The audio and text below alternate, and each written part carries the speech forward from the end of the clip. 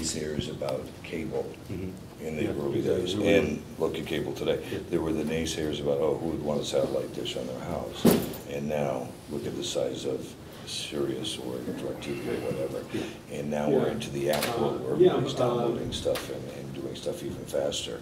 As we increase the speed of entertainment and technology, how does that impact what you have to do and what broadcasters or entertainment providers are going to have to be forward thinking on? Well, I've always tried to